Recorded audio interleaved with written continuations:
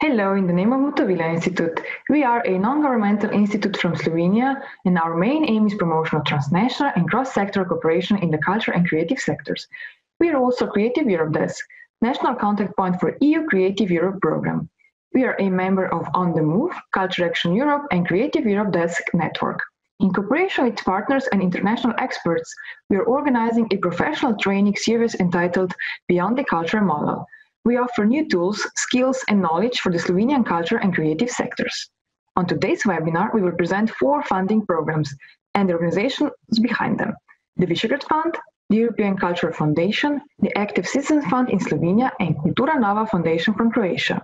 The discussion will provide us insight into the process of creating tender mechanisms that we could better understand the stories behind and improve our ability to read calls for proposals.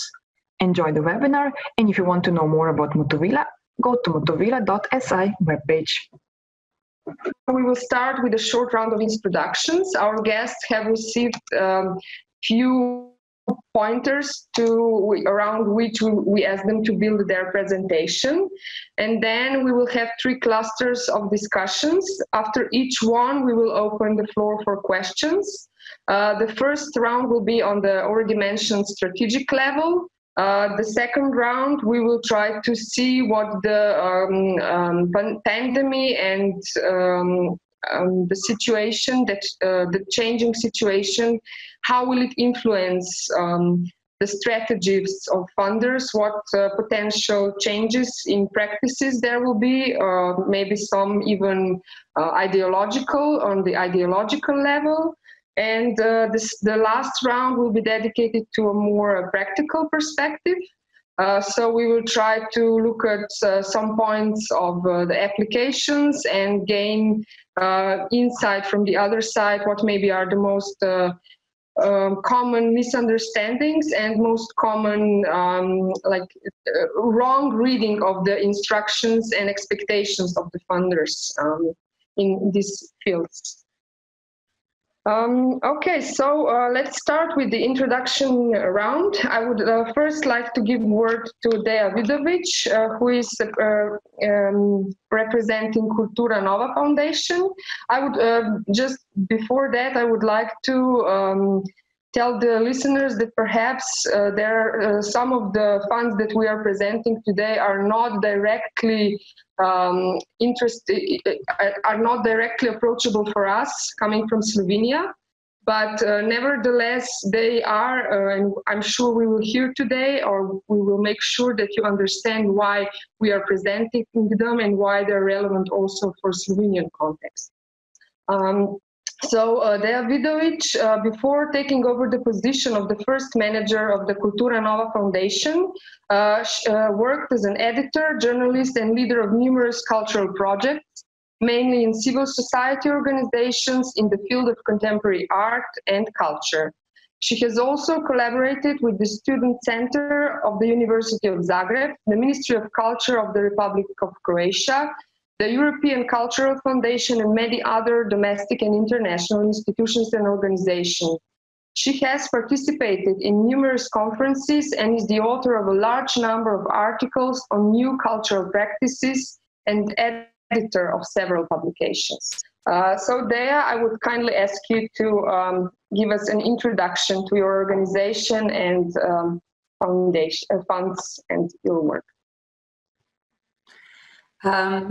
Good morning, everyone. Thank you, Urška, for this short introduction and definitely for the invitation and the opportunity to spend this Monday morning with you and sharing some information about Kultura Nova. Even as you said, it's not dedicated directly to Slovenia cultural operators, but somehow it could be also useful for some of them at least, especially the one who work in civil society organizations. Since we plan to start with a really short presentation, I didn't prepare anything in a sense of slides. I will just talk and share just the intro of Kultura Nova Foundation.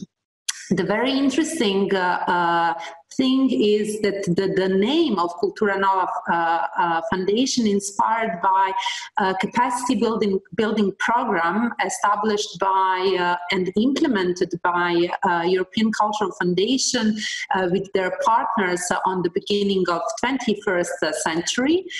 So we used and inspired by the name of this education program, which was dedicated to civil society organization, meaning non-profit, non-governmental associations in the Western Balkan 20 years ago.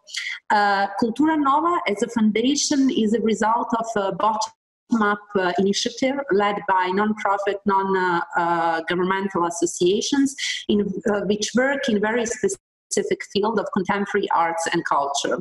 And after several years of this advocacy process, it results with establishment of Kultura Nova Foundation by Republic of Croatia. So it means that Kultura Nova is a public foundation established based on the specific law on Kultura Nova Foundation adopted by the Croatian Parliament in 2011.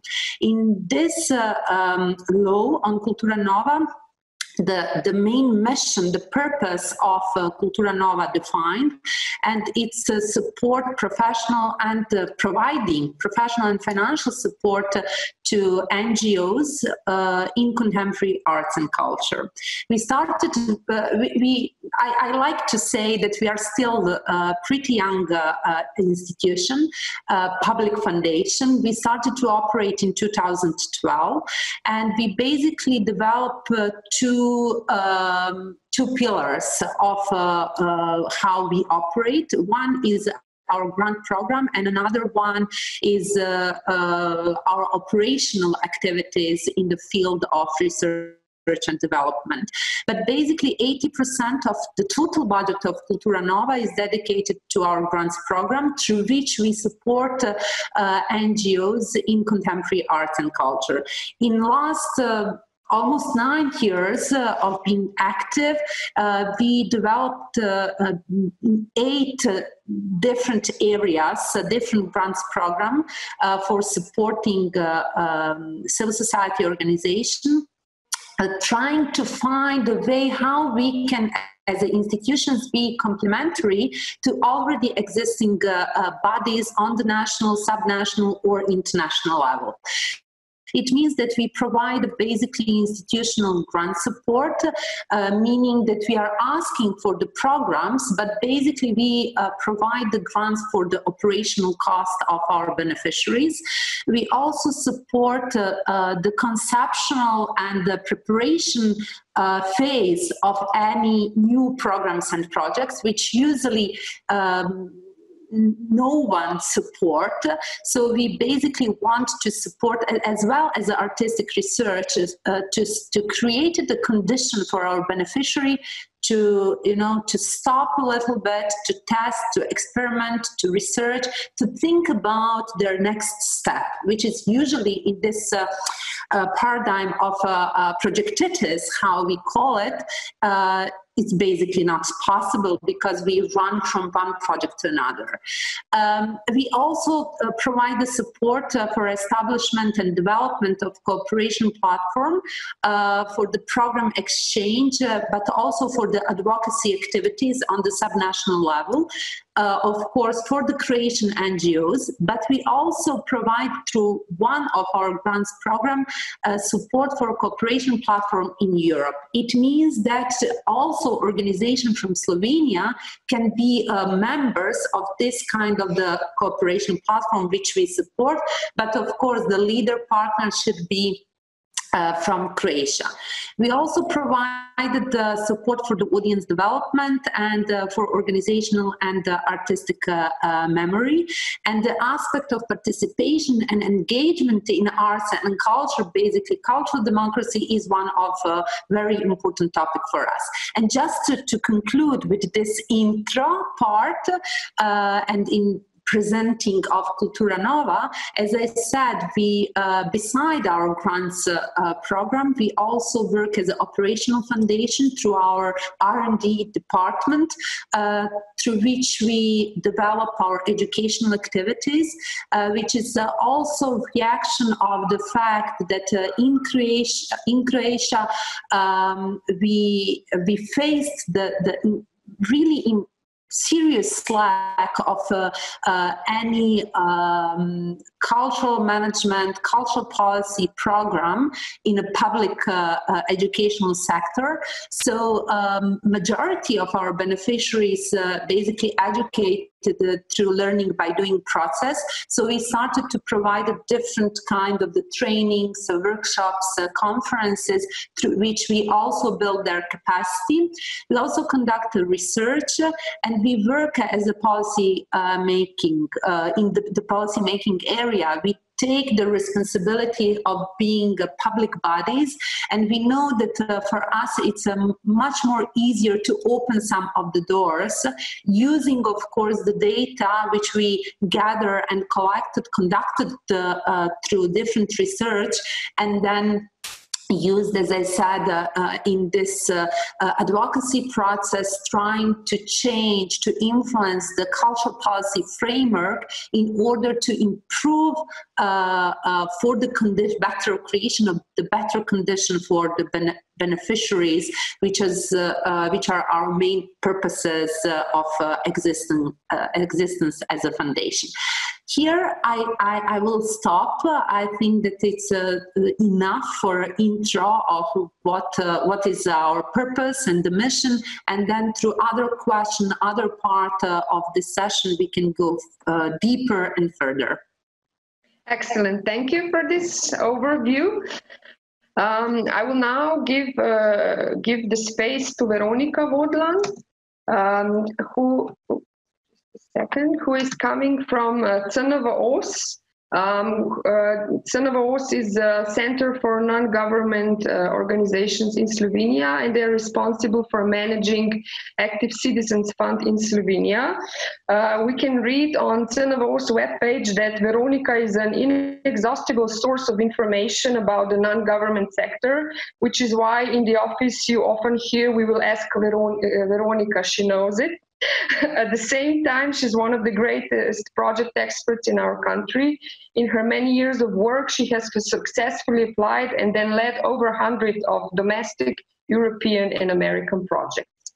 So for sure, she will also be a very valuable asset to our conversation today. So please, Veronika, I ask you for an introduction of the fund. Okay, well then, thank you for this introduction. Yes, I've been working in the sector for a very long time, apparently. Well, but I will not talk about the other stuff today. I will just focus on the Active Citizens Fund, which I hope that at least some of you already know what it's all about. But for the rest, it's what it used to be, well, what is still known in Slovenia in our common language as the Norwegian funds, although they were never just Norwegian, but this is something that, you know, kind of catch up in the NGO sector. With this new period, they had formed a special fund called Active Citizens Fund to make sure to have it more recognized, and also to divide it from the other parts of their donation scheme. So we as CNVOS, together with two partners, are the fund operators for Active Citizens Fund in Slovenia. There's a main focus of the fund is to strengthen civil society and promote active citizenship and empower vulnerable groups. But in the overall, also our goal as CNVOS is to try to get to secure funding for the areas that in Slovenia usually don't get funding. So that was our main focus when we were drafting the scheme, drafting how that the calls will work, and also trying to figure out which are the results that we then can provide to the donors. our main focus was basically to try to get funds for the areas and for organizations, for topics that are most of the time kind of left out. Of course, still keeping in mind this broader scheme of the donors. So Active Citizens Fund is being supported by 3 countries. That's Norway, Liechtenstein, and Iceland. We in the total we have about 3 million of euros that we will give to NGOs. It's a bit less, but yes, we're somewhere around there. And we will do that through 4 calls. One was already finished. That's the call for large and medium projects. Right now we have this current one, which is for micro projects for fast response. I will talk about it a bit later. And we will also have institutional support grant, which will be probably published or by the end of the July or in September, but we'll see how it will work. And we will then also have small grants. The main difference between one and the other is just the size of the grants, with two specialities. One is this fast response fund or ad hoc grants, and the other one is institutional support. So I will tell you more about fast response because it's a call that it's currently open, and because it's also a bit special, something unusual that we don't usually have. This is actually the fund. It's not for big projects, but it's just something that enables NGOs to give a fast response to something that is currently going on. So, for example, it could be something for some organization may apply with a project to fund some of the parts that are needed for the protest. It could be for the protest of the culture organizations and artists, or it could be, the general protest, or some organizations could apply with because the government did something or didn't do something, and they need to organize themselves, and they need to prepare an advocacy action or a campaign or petition or whatever, things like that could be supported. One of the pillars is also the reaction to the whole pandemic situation. So this is also something that could be funded if this is really something that needs to be done urgently. So it's a bit strange because we didn't have any call like that in the past, and now it's a bit confusion between the normal projects and these ad hoc grants. But I think that with the practice and with some examples, when we get the first project selected, I think that the people will also understand better what we are aiming for in this area. So the program has been a bit adopted due to pandemia. It wasn't a big change, but we will. It wasn't a big change on the program level for the project for the program, but I think it's going to make a big impact on the projects, on the beneficiaries, because in the past we were not able to give full grants. It was also about it was always about co-financing from the beneficiaries. Due to the pandemic, now we will have most of the projects will be 100% co-financed by the fund, by Active Citizens Fund. So I think this is a big help for appliers. And that was the biggest change on the program level, but we will also add some specific topics on reactions to pandemia, or the adoption of the work, or different situations that some vulnerable groups have become vulnerable because of pandemia and stuff like that. So there will be some changes on the content as well. But as in general, the program was very and is very broad already. It includes, we never excluded, and it wasn't never a very strict list of who the vulnerable people are and in what situations they have to be and stuff like that. So we were very open from the beginning, and we will definitely remain to be very open. And that means that a lot of these changes don't have to happen like formally, but in the sense that if this is going to be a topic, then of course they can address it with their grants, with their proposals. We will also return to the context and impact of the COVID in a bit later, but you gave us some starting points that maybe we can start building on when we come to there. So thank you for this introduction. I would now like to give word to Michal. Michal Pavlík is representing Visegrad Fund, and he's stationed in Slovakia. I do not see him. He's with us? Yes. Okay. So Michal Pavlík is a public relations manager at International Visegrad Fund. He has joined the fund in 2014 and is responsible for sharing the fund's vision that the grants, scholarship, and residencies will become the catalyst of the advancement of innovative ideas in Central and Eastern Europe, with the potential partners and organizations who approach them, and building through these partnerships in transforming the vision that they outlined into a new reality. So I invite Michal to give us a short introduction to their work. Thank you very much for this introduction, and thank you for the invitation, first of all.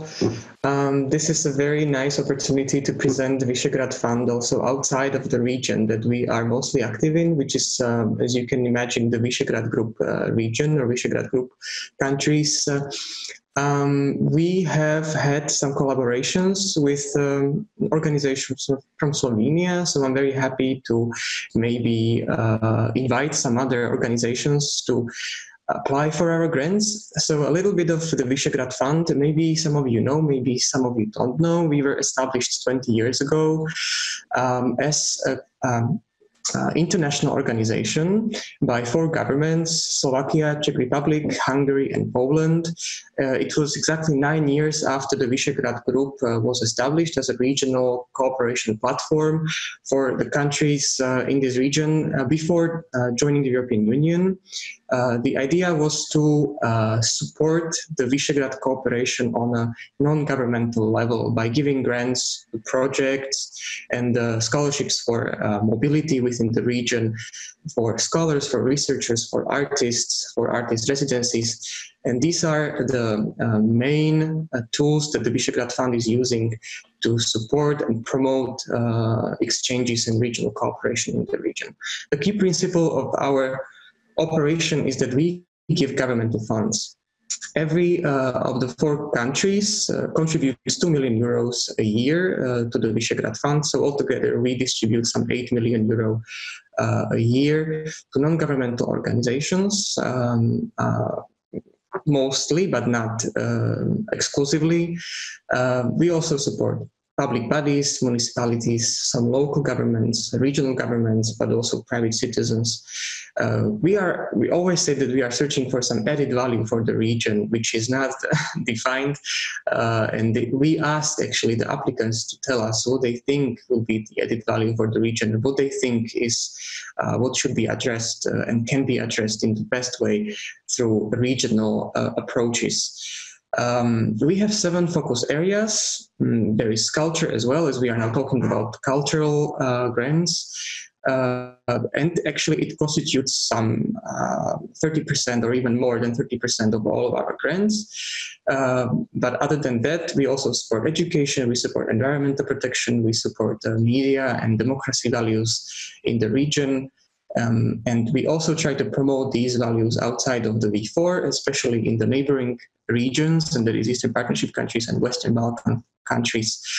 In order to receive the support from Visegrad Fund, we have one condition, and that is that your project must involve cooperation with at least 3 entities from 3 Visegrad countries. That means that you, as an applicant from Slovenia, would have to find partners from, let's say, Slovakia, Czech Republic, and Hungary. We also have some contributions from external partners. We have had some support from the Netherlands, from the government of Canada, from Germany, and so on. We take pride in this because it kind of shows the credibility of our organization and that we are able to contribute to maybe more wider goals of the European community in the regions of the Western Partnership of Western Balkan countries. Visegrad Fund is a very small organization. We only have 12 employees, and we are based in Bratislava, as was said. And we have a rotating management every 3 years. The director changes, and we have employees from all 4 countries at the moment. And what can I say? Maybe, I don't know if I should go into details regarding the grant programs. We have 3 grant programs which are open for applications 3 times a year. 1st of February, 1st of June, and 1st of October are the deadlines for applications. And as I said, the applications are on demand-driven, let's put it this way. We don't issue calls for applications with specific goals or aims that would be changing according to the situation. We ask the applicants to tell us what they see as problems in their areas, in their communities, and also to propose a solution that we could help them to achieve with our grants. And our grants can cover up to 100% of the budget of the project. We don't ask for co-financing, although we welcome that, as it also shows that the project might have higher higher support or bigger support from other stakeholders. Maybe that would be from my side about the Visegrad Fund at the beginning, and I will talk a bit more later about what we do. Thank you. Thank you for this introduction. We will now give space to Philipp Dietachmair. He is representing European Cultural Foundation. We asked him to focus on Culture of Solidarity Fund. But first, to introduce our last guest, Philipp Dietachmair has been working in the field of European cultural relations for more than 15 years. He is head of programs at the European Cultural Foundation in Amsterdam. Amongst other, he has co-creating the tandem cross-border collaboration programs for cultural workers and community activists from Central Eastern Europe and the EU neighboring countries. I believe that he is very familiar also with our context. The European Cultural Foundation is an independent foundation, but I'm sure that Philipp will talk more about it and present the organization also in relation to the fund. So please, Philipp. Yes, thank you. Good morning. Indeed, I'm very connected to the region, among other, because I'm originally from Austria, but based in Amsterdam for a long time already. And I'm also connected to what they said in the beginning, because believe it or not, Kultura Nova, as a very young project manager, was my first program I did for the European Cultural Foundation in the early millennium years, actually, or late 90s it started, but I wasn't there from the beginning.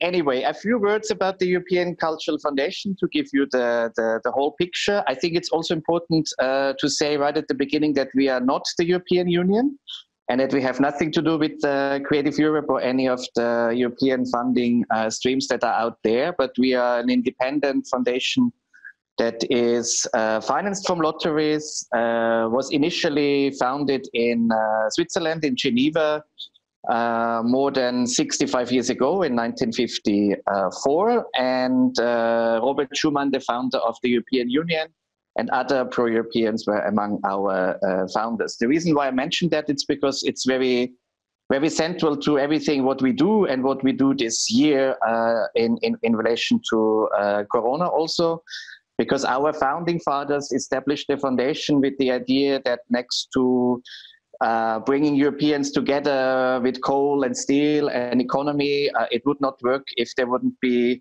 a strong idea of bringing people together across borders through culture and as humans and with their ideas and their visions about what the future could bring. So this going cross-border and bring people from all over Europe together across borders is like very, very central to our more than 60 years of history.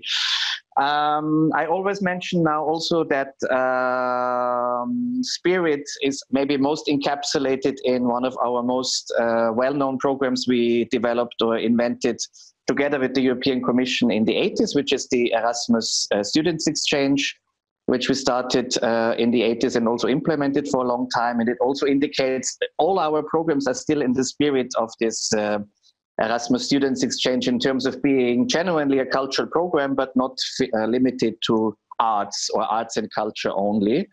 And also because it very nicely shows how we have been traditionally, as Thea also has mentioned, been an idea giver to policy makers or to big European institutions, like in the context of the Erasmus program. Of course, you can imagine that everything that we do or have been doing in the past 15, 20, 5 years, 3 years, 2 years, 1 year has come across borders is like very, very much influenced by the pandemic now. All our programs, especially the one that you mentioned already, Urška, Tandem, all our cultural mobility programs have completely stopped now, obviously. And because we are such central, or like actually the only pan-European foundation that deals with culture, there is no other player than we are working across borders. This whole closing borders, thinking national, finding national solutions, European institutions in the beginning being very absent, of course, touches very much upon the core of why we are there. So it's on one hand a very good time for us because it shows very much why we are needed, but of course it's also a terrible time because all the things we stand for are like very difficult. And this is why we decided at the beginning of or like in February, when we were just about to roll out a whole new 5-year strategy in a new work plan, to stop everything and to look into everything and to rechannel everything in this culture of solidarity fund you were mentioning. So practically everything what we do this year is working under this culture of solidarity umbrella. The fund is only one element of it, it's a big element, but our other still ongoing programs that continued, of course, partially from what was before Corona, all fall under this umbrella of culture of solidarity now, because we believe our founding fathers always spoke about how we can develop through culture a joint feeling of belonging to Europe. They called it a sentiment, how we can be like Croatians, Slovenians, Austrians, Slovaks, and Europeans at the same time to develop this sentiment. And now we can see that, of course, without this sentiment of feeling how we are together in this as Europeans, we cannot develop or express or act in solidarity. And if we don't do this, then I think the future of Europe will be a very bleak one. So this is what the Culture of Solidarity Fund is mostly there for, this challenged culture of European solidarity. But we are a very small foundation, and at the same time, of course, you all mentioned already there are huge needs for those cultural actors who work on this culture of solidarity to survive. And this is pretty much at the heart of the fund and what it exactly does, or what we have actually only 3 days ago selected, and in the first round, with the second deadline opening in a week from now, we can discuss later. Thank you. Perfect, thank you. We see, there's some points that already I would like to address, maybe put them in dialogue, or maybe see if there are some connections between these points. And as I said, maybe first we will take a step back from the practicalities and talk about the backstage of your work that we usually don't see. So as we already wrote in the announcement of the event, sometimes we as the applicants feel like we're not understood when we are trying to figure where to put and how to present everything we want to tell you about our work and our ideas. And I would like to start first from with the other perspective. How does the process of your translation, of your mission, and what you want to achieve and how you want to help us translate into the calls? And from what I heard from your presentations, maybe I would like you to also address, like you mentioned, like filling the gaps, funding something that applicants don't have the opportunities to fund from other sources. That was mentioned a few times, and maybe also to reflect a bit on the differences that come from the fact that some of the funds that we have presented today are public and some are private, because I'm sure that this also influences in a way on your work and your approach to communicating with the cultural sector. So I don't know, would anyone like to start, or maybe we just... Yeah. Maybe I can start, if it's okay. Yeah.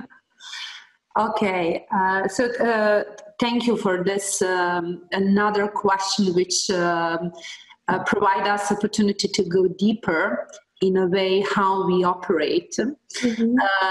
When we are talking about Kultura Nova, one of the important fact is that I personally, as a first director of Kultura Nova Foundation, but also the members of the first board of the directors of Kultura Nova Foundation were people who work for years in the civil sector.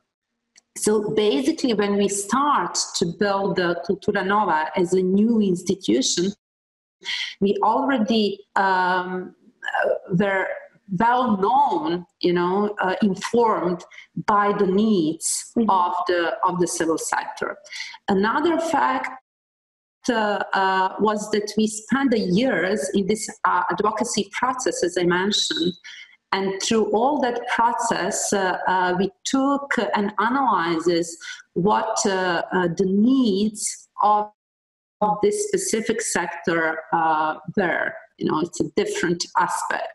And this participatory approach we continue to implement during the whole, period of building a Kultura Nova Institute, Kultura Nova as a new institution.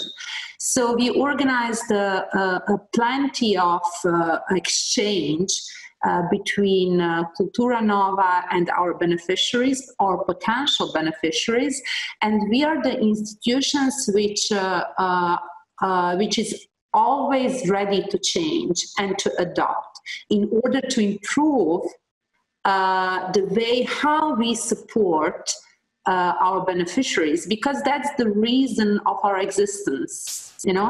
And what we did from the beginning, we focus in a few years, almost first 5 years, basically only to our grants program.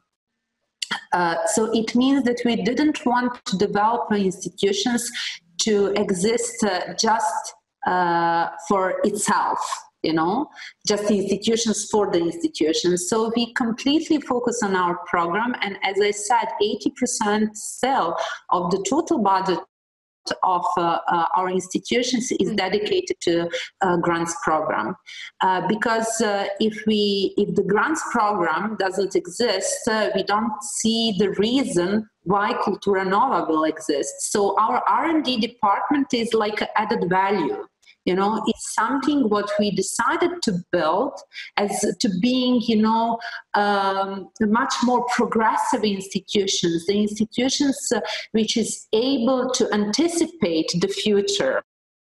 and to try, to play, as I said, as a very progressive institutions, public institutions, in the frame of Croatia as a transition country, as a country of the new democracy, which faced a lot of deficit in democracy and the other problem with democratic standards and democratic institutions and so on. We also, everything what we build and what we developed, we do in a very transparent way. We involved experts in different fields to participate in decision-making process about the financing. So I, as a director, and the board of directors are not the one who decided about that. Even at the end, the board of directors is the one who make the final decision, but it's like a decision through which they approve the decision of the experts, And as I said, we developed this very interactive and dynamic relations with our beneficiaries. Just one example, our interest in a cultural democracy, and especially in the participatory governance, basically inspired by the beneficiaries, and it was our reaction to their demands. A few years ago, they came to us and said, can you provide us another kind of the support beside the financial support for our practices of the participatory governance? And that was the reason why we said, okay, let's develop our own specific project dedicated to this issue of participatory governance, because we also recognize that the majority of the advocacy platforms which we support on the subnational level, developed all around Croatia, were dedicated to this, how we call it, new generation of the cultural center, which is based on the participatory governance model, civil-public partnership, which used by different users and using the public infrastructure, build, as I said, partnership with the public sector, which are basically the local authority are the owners of all that public infrastructure. And we said, okay, we can help you through other activities, which we as institutions have more resources to do and to provide some kind of the general support for everyone, not for one specific. And also to try to influence and to change the cultural policy framework in order to provide sustainable support for this kind of the practices. We will not be, or which can become a standard in the whole system. So this is, as I said, a way how we try basically not to be only complementary to other institutions and other providers of financial support or any other kind of support, and also everything what we do, we try to do in a complementary way. We look how we can intervene among all our activities in order to provide a stable and a better condition for our beneficiaries. So I hope it's clear a little bit the way how we are doing things. Okay, thank you. I think Philipp has unmuted. Yes. You always see me when I have to touch my screen when I'm unmuting myself.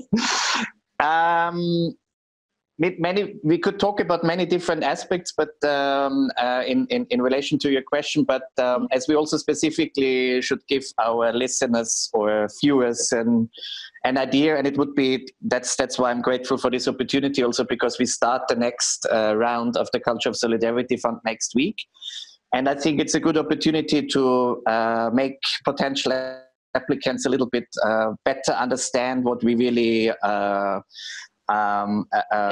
looking for, what we stand for, because that's why I started also with saying that we are not the European Union. We are, I'm not sure if I mentioned it, we are lottery financed. In the Netherlands, there's a big lottery system that funds a lot of cultural institutions and programs and foundations in the Netherlands. We are a very small player, and that's why the Culture of Solidarity Fund is also like very focused, and it's really what we received a lot in the first round, applications that are actually maybe meant or maybe even were submitted once to Creative Europe, to Erasmus+, to Active Citizenship, to all these European programs.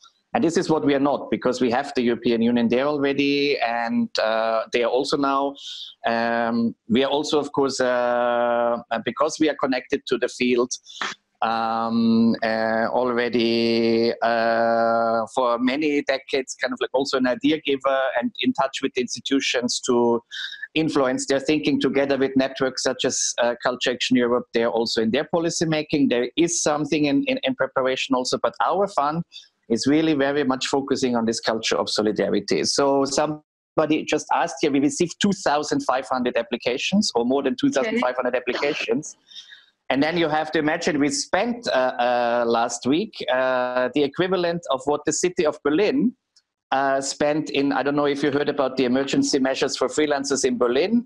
It's the equivalent of 80 artists, what we have spent last week. So it's really very small. We are a very small fund, so that's why we have to be very focused.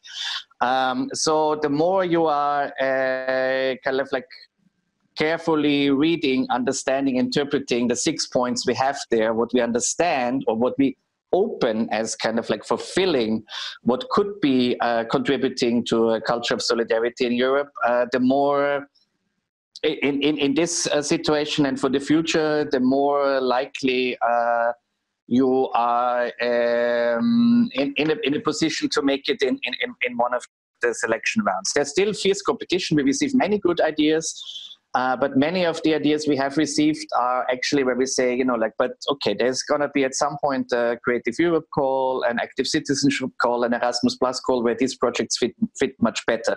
And for a culture of solidarity, it's not just, you know, like doing a project that was going on anyway with 6 or 7 countries, but it's really about this larger idea or this added, not even the added value, it's really about initiatives that really deal with this, what's going on now, where is this solidarity among us Europeans from a cultural angle gonna be, where is it now, where is it gonna be in summer, where is it gonna be in a year from now and 10 years from now.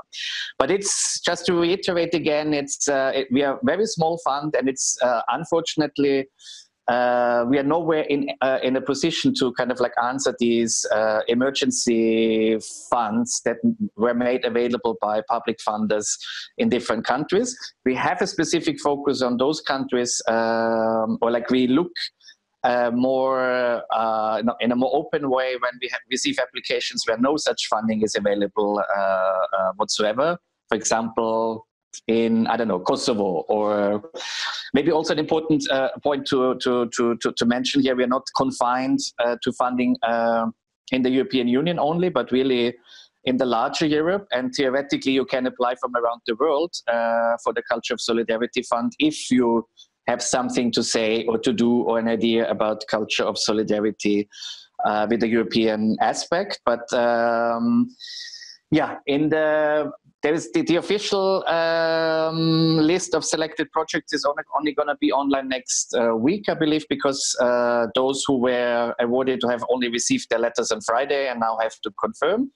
But there is not much from Germany, for example, or from other places where you know, a lot of public funding has become available now already. Maybe because that's also part of the discussion you indicated we're going to have later on. I think that's a pretty interesting game changer now, that indeed in some countries like Germany, but also some in Central Europe, a lot of public funding has been made available already, and probably not enough, but I mean the willingness is there to make public funding available for saving cultural institutions. Mm-hmm. Okay. Thank you. Yeah, I will just Veronika, would you like to? Yeah, I was just trying to see if anybody else has already unmuted.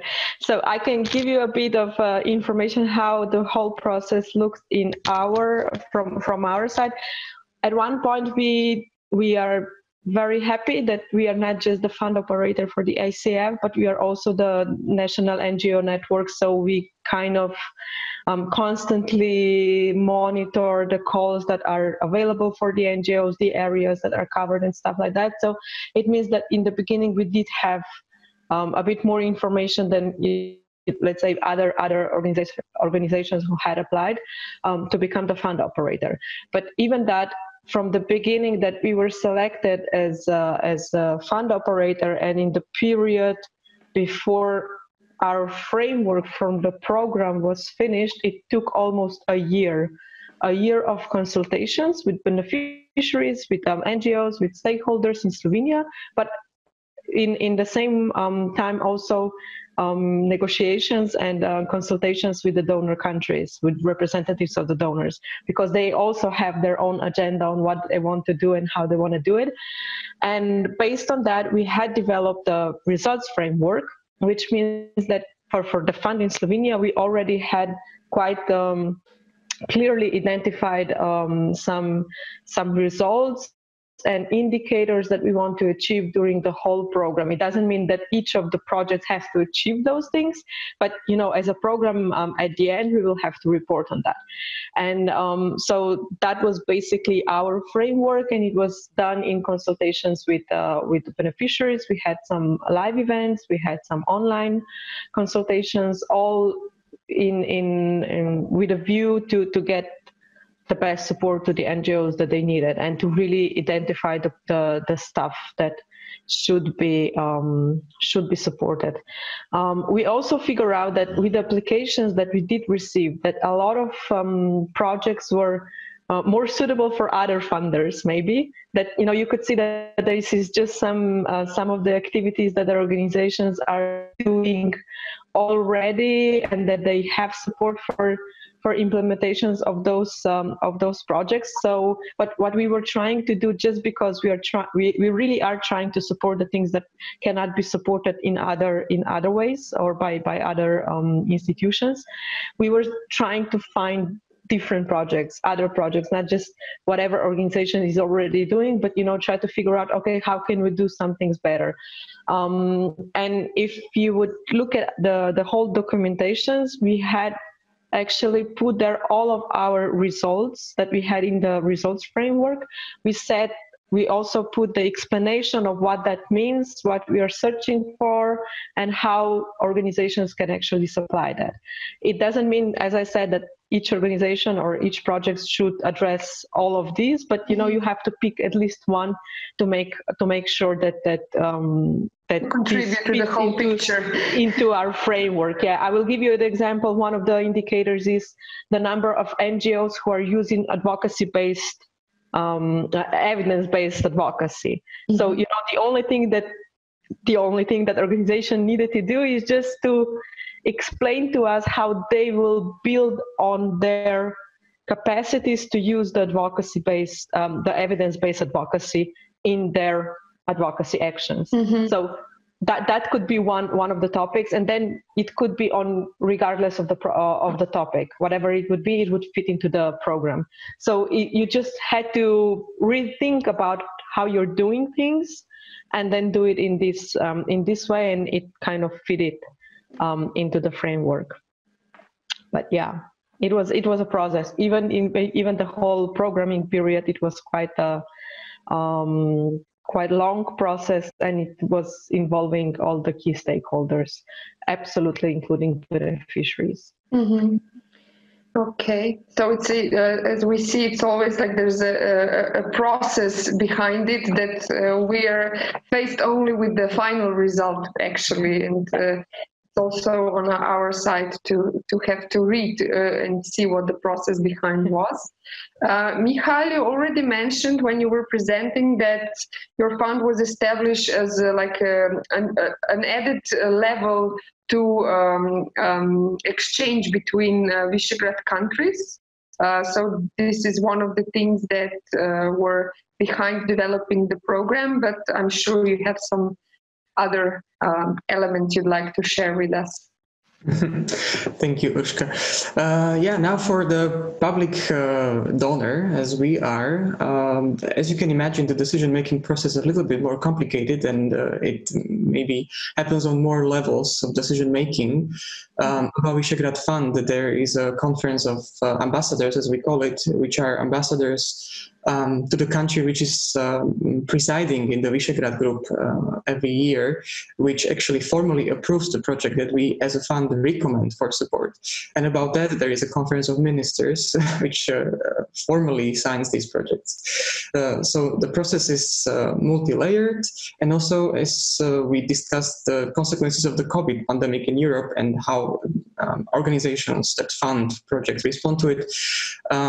If I should speak for the Visegrad Fund, we as a funder decided to target projects which are in the need of development of ideas how to tackle the consequences in Visegrad region. And we were communicating this during the last call for applications, which was February 1st.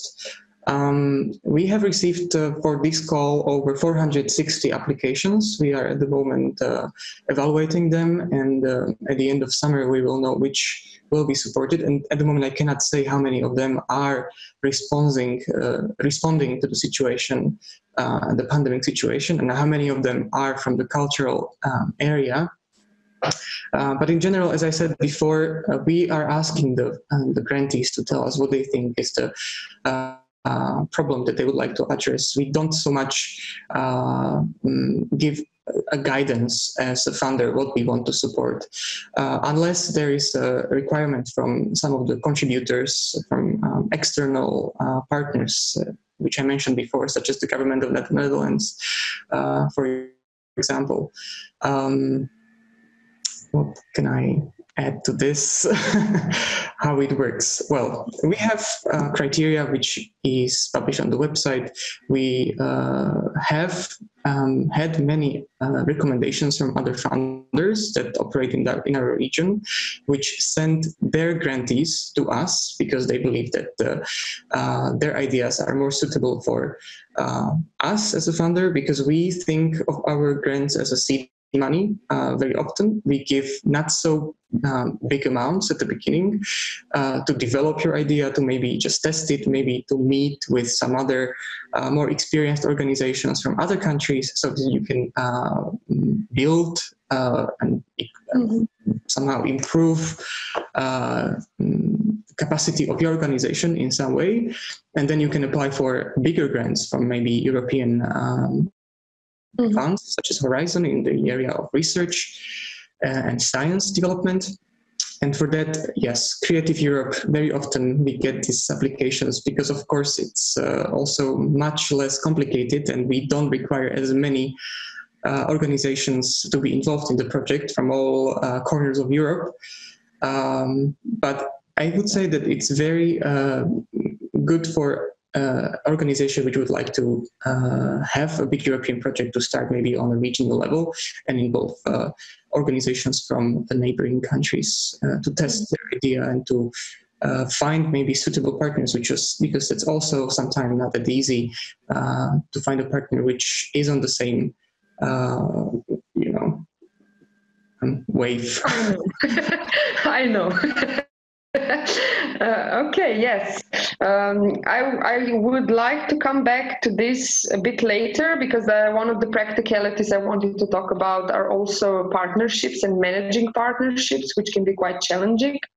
But for this first strategic level, I would just like to have one more question before we move on. I mean, in our organization, a few years back, we sat down and we kind of clearly outlined the directions and what are the pillars of our work, which helped us a lot in structuring also, and actually saying it out loud and writing it down, that we will not be inventing projects just because there's a call out there. And also Bojan last week mentioned the banding of the activities just to somehow feed them into the call that is out, and both Philipp and Veronika, you mentioned that for this emergency funds, a lot of projects that you have feeling have already been submitted somewhere else came to you. So maybe I would just like to have a short round on your opinion on strategizing on how to say no to an opportunity, because I think this is something that we often are, as applicants, very reluctant to do, and to say, okay, this maybe is not an opportunity, and not thinking about the cost in form of our time and effort that maybe could be channeled in somewhere else and better. And I really wanted to address this as one of the first thinking process that I think organizations should take when building their fundraising strategies in relation to applying for tenders. Shall I start? Please do. It's a very important and good point. And I mean, let me maybe first start with saying that I have a lot of understanding also when people recycle their project ideas. You know, this is maybe the unfortunate thing we have in the cultural sector and with this funding landscape, that if you work in the field, in order to make sure you maintain the functioning of your organization, with this project-driven logic, you always need to have something in the drawer to submit. So, you know, and then I have even more understanding in this situation now. You know, we came for reasons also. The Culture of Solidarity Fund as a message was equally as important, maybe even more important for the moment than as a fund. Like I said, you know, like we're very small in the first round. We managed to give the equivalent of what Berlin gave to 80 artists. And they have, I think they're paying out now to the second round of 50,000 artists already. So, you know, like it's more the symbolic and the message that is out there. That's why I have a lot of understanding for those people who applied also now, that they have to come to terms themselves first and see what does this all mean for me. The first deadline was on the 27th of April. So, you know, I think for the second round, maybe for the later rounds, maybe even for next year, if we continue to do it next year, I think the thinking will also evolve. But it's always useful, I think, to sit down and not to jump for the first funding opportunity, as seducing as it might be, but really to think down and rather take a little bit more of a thought, like what could really fit into this, than rather jumping forward. And maybe very concretely here, you know, of course, I think tactically, if you're an applicant, of course, waiting for the second round, seeing first what was interesting in the first round for a funder, and especially not going for the highest amount would be very advisable here. I mean, we have 3 levels explicitly. We made like very small grants of up to 5,000, up to 15 to 30,000 and 50,000. And yeah, most applicants came for the kind of like middle range, but of course we had many also who were just, you know, like going for the max of 50,000 without thinking much if that is actually just tactically smart to do. So, but as I said, I have a lot of understanding for that recycling of project proposals, but and it maybe eventually, you know, even works, but not everywhere. It's always better to sit down and recycling is also fine, but maybe, you know, to add something on top of what like really answers then to what's there in the guidelines. Okay. Would someone, Veronika? Yeah, I can just continue with that. Basically, what we had seen that, and it of course didn't work, was that whenever the organizations was just trying to apply with what they are already doing, and then just for to make it seem like that it fits into the program. They just added a line with, okay, and we will also do some advocacy campaign or some campaign, some awareness raising campaign or something, but the whole project didn't make sense because it was not clear how they will be able to do that. So instead of putting the advocacy campaign or awareness raising campaign in the center, it was just some side effect of, I don't know, the classical social service project that they will do as a major, and then just because they have to, they will do that as well. And in this case, well, for us it doesn't make sense, and for the applicants I would say it would make sense, but only if you decide that this is another area where you want to be active. If you will start with advocacy and then finish with advocacy just for this project, then it makes no sense, because it would make your life harder. Because in order to implement the project the way it should be, you will really have to work too hard for what you're going to get. Because trying to become an expert in advocacy and provide some results in advocacy in a period of one project, it's a nightmare. But if you are, if for example, right now you are even a culture organizations working in the field of culture, but you do want to expand to advocacy, to making sure that the voices of the people who are working in this area are more heard, then yes, then definitely that would make sense. But not just to get the money, because at the end you will see that it's not worth it. Thank you. Can I, please? Can I add a few things? Basically, my idea is not to explain how we work in that area, but to go on much more general level and provide some of the conclusion and the facts which we face. Not only these days, but also before Corona time. I think that the arts and cultural sector are under huge pressure, you know, so many of organization, artists, individuals, cultural workers already, you know, experience this funding cut on different levels. Of course, some of them also increased their competition for the funds and the opportunities, but still I see, especially based on what already mentioned by my colleagues Philipp and Veronika, I see a lot of opportunities for trainings in that area in the future. But also, you know, we faced in the sector plenty of challenges presented by the technology, climate emergency, reducing in arts education, of course, changing trends in engagement, participation, and audiences as well. So all of that basically created a huge pressure on the arts and demands from the cultural sector to somehow, you know, take the role of many other different sectors, from the social services, health, and so on and so on. So the basically, I think this vulnerable part, but also resilient part of the cultural sector became much more visible in this Corona period. But also, based on your question and the answer, previous answer of my colleagues, show us that somehow we can use, you know, this opportunity to make something different in the future.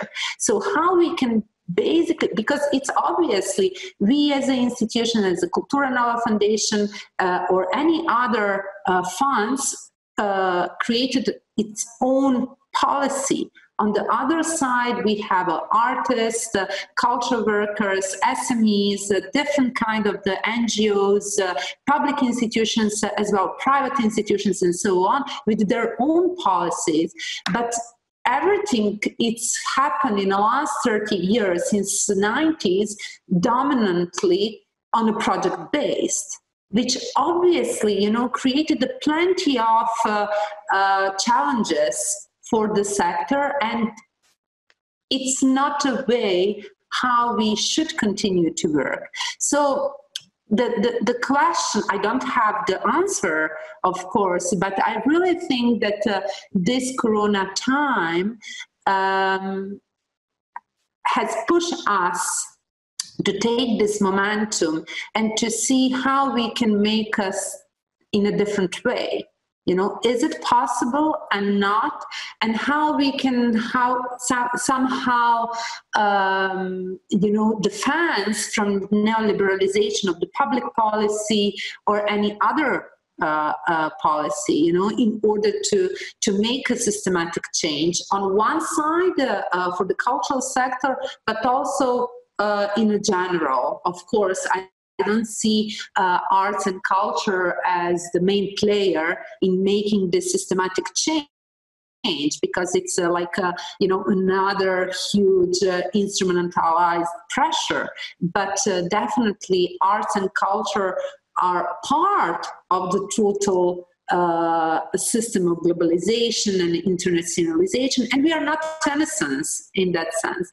So all of that show us that it's a time for serious change, which I think we should develop together.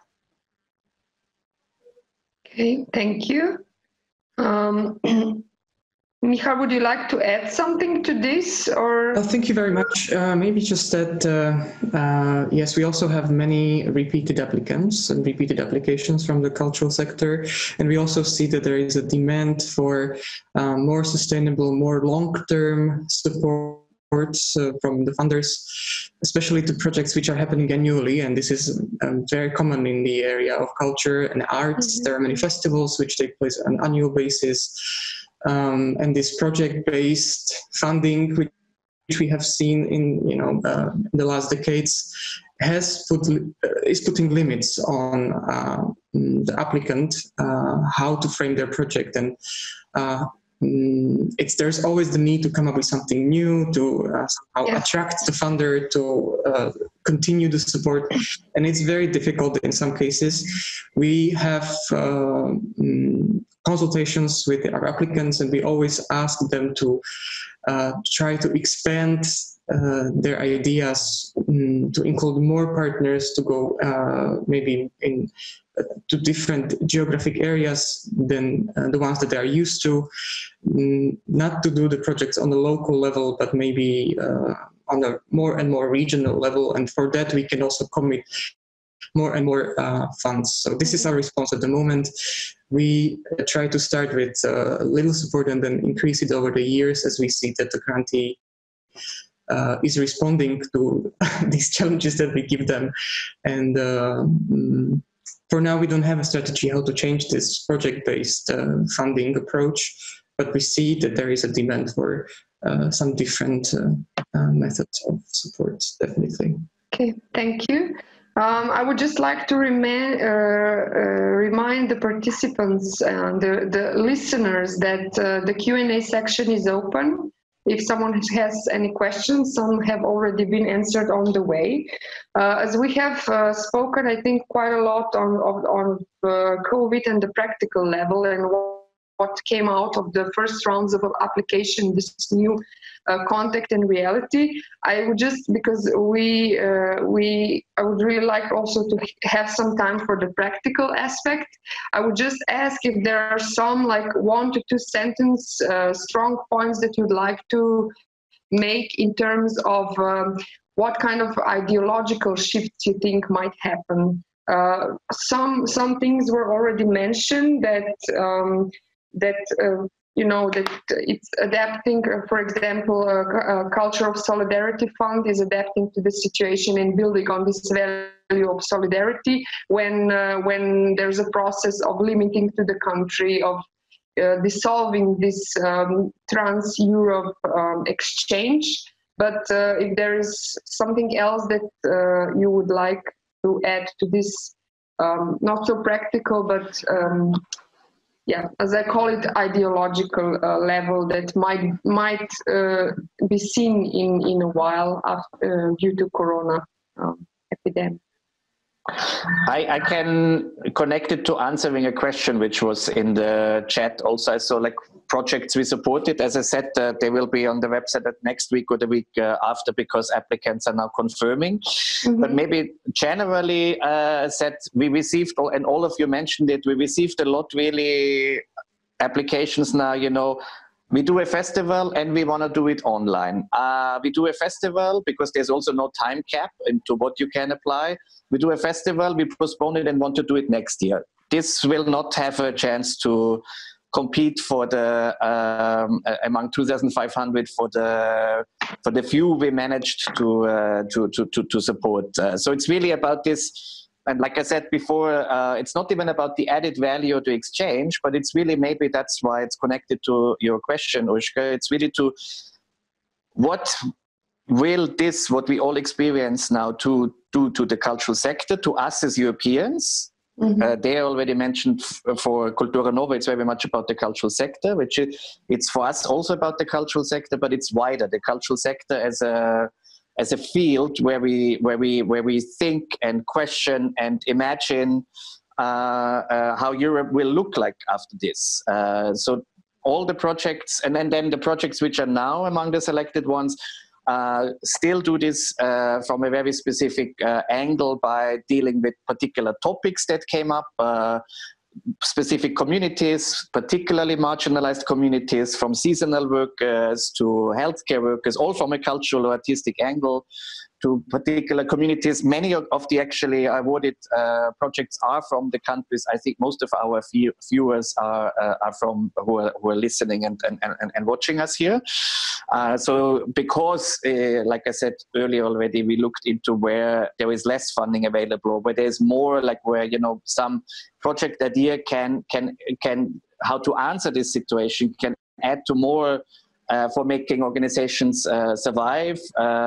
Obviously a lot from Italy also, where this question of European solidarity with Italy was very much perceived as a cultural question also, especially in relation to the ideological discourse in the Netherlands in terms of the so-called frugal four and their, you know, what financial support measures to come to terms with the pandemic on a larger economic level all over Europe.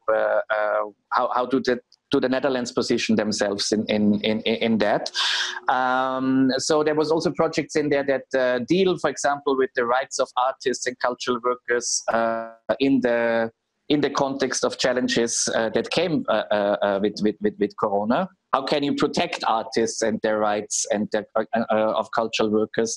So all the things that have a larger, not only added value, but that really address the issues we face on a broader picture or towards the future. I think there will be more of that in the second round now, because obviously now it's a kind of like what we the lists we have selected now shows a kind of like as a total of a culture of solidarity in many different communities, and many actual issues then came up in communities, and a combination of that. Mm-hmm. And maybe one word more to what Dea said, in terms of it could very well be that we are actually going through a shift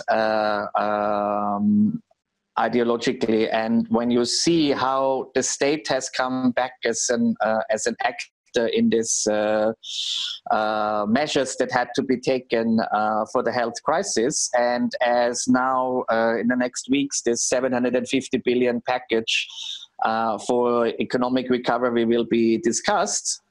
Maybe that's exactly the shift from what we have seen before, where we always heard the market will answer it all. Well, the market didn't answer anything in this Corona crisis, and will probably also not answer that much in the future. At least there's a lot of readiness of public money to be spent on that. And I think it's what would be interesting, very interesting as ideas to receive for the fund. Also, how could the cultural sector, or how can cultural initiatives and ideas and groups all over Europe maybe fill that new times with new ideas. It's difficult, of course, to see because nobody knows what's going to happen after summer, or not to speak of next year or in 10 years from now. But I think this is, for us at least, the role of the cultural sector also to explore, to see what could be the future, to imagine the future. And these are from like very small to medium-sized projects what we'd like to see coming into the fund. Okay, thank you. Yeah, can I add just a few things, because unfortunately I have to leave you in 3 minutes to join another session. So just to add and shortly answer to your question, I'm pretty skeptic about what Philipp said, that we are already in this paradigmatic shift because government invest and implemented some new measures and budget to support different areas and so on, because we already experienced this during the last financial crisis, that the government helped the banks and all this financial economic area to recover and to become stronger and stronger, So this is the reason, but also it's maybe because I'm coming from Croatia, originally from Bosnia and Herzegovina, and I'm always skeptic, about any, real kind of the shift. So I really believe that it's necessarily that all of us involved and try to create this or imagine a better future, how Philipp said. And answering to your question, talking about the ideological aspects, I see it as not only the sector, that the whole society based on a much more equality, based on the green policy, and also on different kind of the diversity, which no of these words will be the buzzwords, then real implementation of the rhetoric and the narratives through the concrete measures created by different kind of the policy. And I see in this intersectorial and intervening between all kind of the actors around Europe and on the globe scale is something what would make this kind of the changes. I will use also this opportunity to thank you one more for this great exchange among us, and for the opportunity to be with you on this Monday morning. Thank you, Dea. Thank you. Thank you. I have a question for the other ones still with us, because it's 11:30. This is the length that we announced, but if you have time, I would ask you to maybe bear with us for another round, because I feel like I'm missing an opportunity to open this practical level I mentioned. If I don't use you while you're still here. What I mentioned before is that maybe there are some aspects that I would like you to maybe address.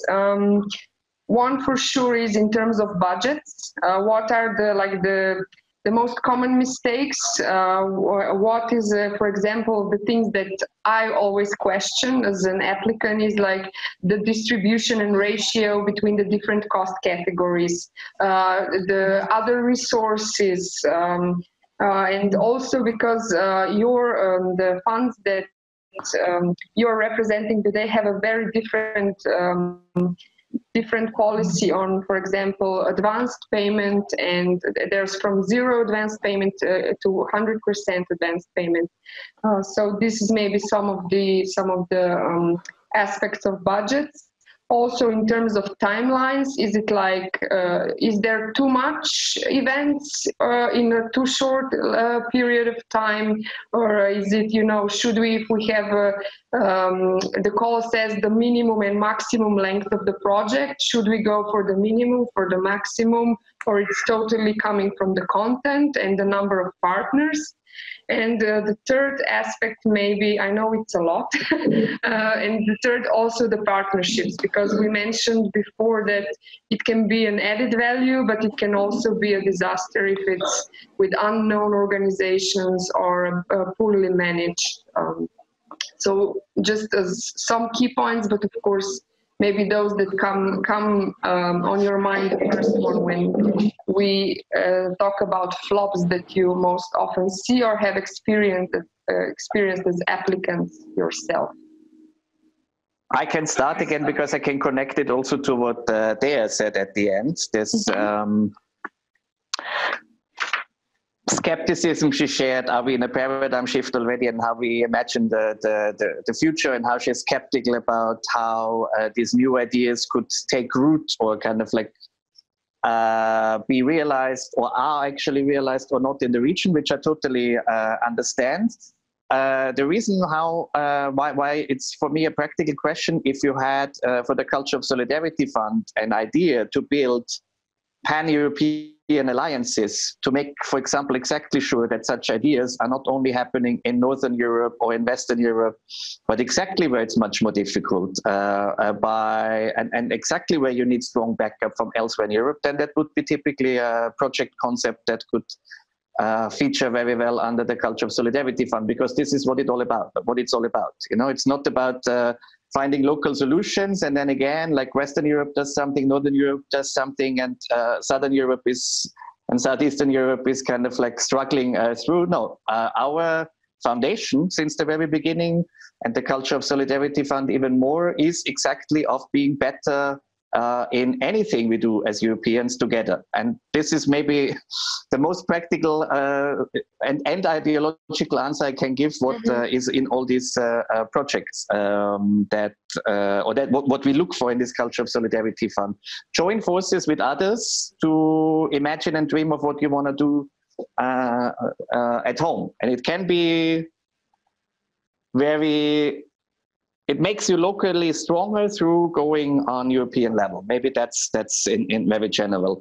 Now for the practical questions, because I can also be very short in that, because there are no restrictions of whatsoever kind in the Culture of Solidarity Fund, except this 3 small, medium, large scale levels of funds we give, which is more like for structuring the incoming requests. When it comes to budget, or maybe that's also specificity about the European Cultural Foundation, because we are in our programs and in how we work a lot in touch with the field. And we work with many people in the field, and also the people who read the proposals is ourselves and people who are in the field. So we actually know what people submit and whether it's realistic or not. So what I see a lot is, like anything is possible. You can ask for 100% salary costs for the next month, or do something, I don't know, in 3 years from now, as long as it's realistic and feasible and logic why you do it. So, I see a lot of budgets coming in that are you look at it as somebody who has experience in the field, and you see that they're hiding something. Don't hide, but explain why you want to do it. It's totally fine if you say, my organization does that, and that's why for the next 5 months we need a salary cost. But the argumentation has to be credible and convincing. If it's just, like there's a lot of talk about project idea and concepts and da-di-da-di-da, and then in the budget you see just salary costs for 5 people and you don't know why, or travel costs for travel that is not likely to happen because nobody is traveling now, or big events are not even allowed by the authorities, or nobody knows how and under which circumstances they will be allowed, then you don't stand a chance. So it's really that realistic, that present just genuinely realistically and argument what you want to do. Be honest, then. Be honest, exactly. We are experienced enough to see and usually know. True lies. Exactly. And budgets are always very telling. You can say a lot in words at the end in figures. It's always, but that always experienced grant writers and grant makers. Mm-hmm. Okay, thank you. Michal, Veronika, please go. Yeah, I totally agree. Basically, we are the same. We also don't have any limitations in the budget except for the equipment and renovation. But that is pretty high. It's 50% of the total amount. So, but whenever for me, the budget only tells a story if I see it together with the application, because that's the only way you can actually read a budget. You could only have like cost for the salaries, or you can only have the cost for external co-workers, but it all depends on what the project is all about and how you want to do it. And so you cannot just say one way or the other, because it all depends on what you want to do and how you want to do it. Mm-hmm. So I wouldn't say, this is okay, and if you have 30% of the budget for the stuff and then the others for other costs, sometimes it makes sense, but then on other times it makes no sense whatsoever. Maybe from our side, even as a fund operator and also as CNVOS, we are definitely more inclined for the projects or for organizations to put more money into their stuff and to employees, or just the people with whom they work on the long term, just because that means that the organization will benefit from the implementation of the project as well. If you outsource then everything, then a year after that or 2 years after the project, the organization will be in the same level as it was before. But if you invest also in people, that means that the organization will have better knowledge and will get something from them. But that's a special thing also, because a part of our project is dedicated to the capacity building of the organization, and that's a very strong component of our project. Mm-hmm. And of the program in total. So this for us is important information as well, but it's not a precondition. If the organization doesn't have any employees, then of course they will find other solution, and that's fine as well. As for the common mistakes, I was actually surprised to see that we did have quite some applications that were declined on the first review, because they went over the 90% of the co-finding and stuff like that. So, mm-hmm. These very basic technical mistakes in a way. Yeah, that doesn't make any sense. And for me, it's horrible whenever that happens, because that means that nobody even look at the application as an application. We have no idea what these projects are about, because we had to reject them at the beginning. Mm-hmm. Okay, so I see that they have some questions.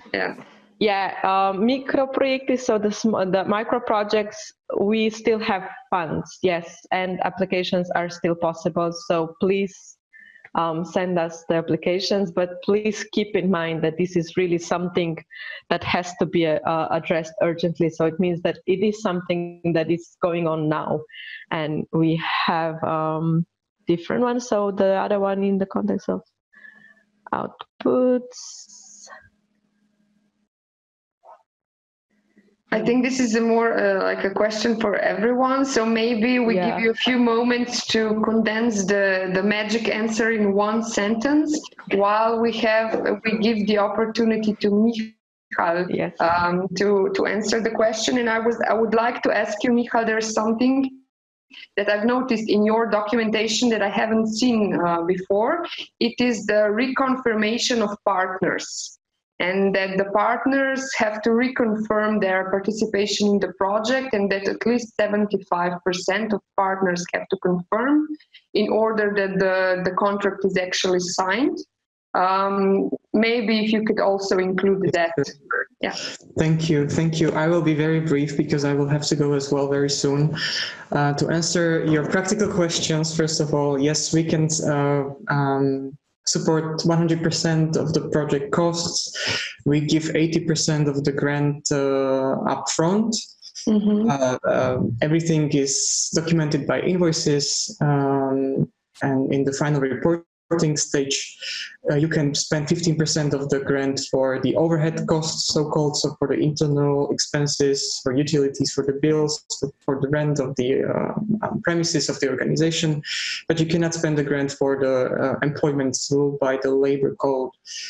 But we pay the expert fees if you have some experts or artists involved in your projects. As for the question, the tough question that I see in the chat, we as a government-funded organization, we see that the highest demand comes from the culture sector, for the art sector. It definitely makes the largest portion of our applications, and so also the support that we distribute also goes mostly to the area of cultural projects. So we realize that culture is important because people demonstrate it by their ideas, and especially in the area of international cooperation, of regional cooperation, where we talk about achieving some level of cohesion, some level of mutual understanding, and more awareness of cultural diversity or diversity in general. It is the culture and it is the arts project that matter the most or can address these aims in the best way. So I think any funder that is aiming at this area is realizing that we should continue our support to culture and arts. That would be maybe enough from my side. I have to leave. As I said, thank you very much once again for this opportunity. And if I just may maybe draw the attention of everyone who stayed with us, the Visegrad Fund is celebrating the 20th anniversary this month. And we have a new website dedicated to it. It's 20visegradfund.com. We just have some of our projects featured there. So if you are interested, you can listen to our grantees, what they achieved with the Visegrad grants. 20visegradfund.com. I will actually write it. And with this, I would like to say thank you. Bye to everyone. Thank you for the attention. Thank you very much for joining us. Bye-bye. Okay. I don't know if there's Philipp has the solution. Philipp has the solution. Answering the tough question. No, I think it's a bit easier for me to answer because we don't look necessarily for outputs. You know, that's maybe also in context to what I said before. We are not the European Union. We are not Creative Europe. We are not the Visegrad Fund. We don't have that pressure to show all these things that are so common in many other programs. It's just, and especially addressing this question the guest asked, it's just, it has to be, again, similar to the budget, it has to be convincing. You know, it's many project proposals then like we want to explore that and that question. That's not going to be enough, but you don't have to have any outputs as long as you convince us about the process you want to start or launch, or thinking process, or you want to develop something for a thinking process that comes to terms with what's going on later on. As long as it's that convincing, it doesn't have to be immediately an output. It can also be, or mostly it's maybe starting up something new or starting up something to survive. Most of the projects grants we made are small ones, up to 5,000. You know, we don't expect you to have fantastic outputs, but maybe to give an impulse to something, or to also, because we are so small ourselves, you know, that it's more like kicking off things and more a ripple out effect. Joining forces with others, maybe joining forces, even developing an idea that can go to indeed to a Creative Europe application in the future, to the Norwegian Fund, to the Visegrad Fund later on. And then you can, you know, but it's explicitly really for developing things also. Magic recipe from Veronika. I will try to be here well, as precise as possible, because we are one of those who actually demand the outputs and the outcomes and stuff like that. But I think that it's those things are definitely possible in the cultural sector as well. But instead of, we are not the keen of people who would like to know how many people will see the show or how many participants you will get, but the switch that happens in the head of the people who come there.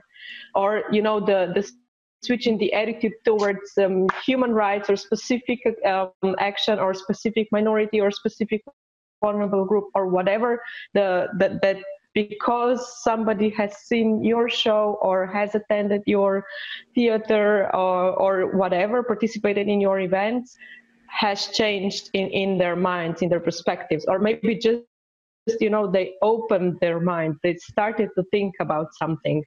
So these are the kind of results that we are hoping for, and we know that this cannot happen for all the participants that come to the show or whatever. So we are aware that you cannot change the world with one show, but it's a process. But we are interested in this process.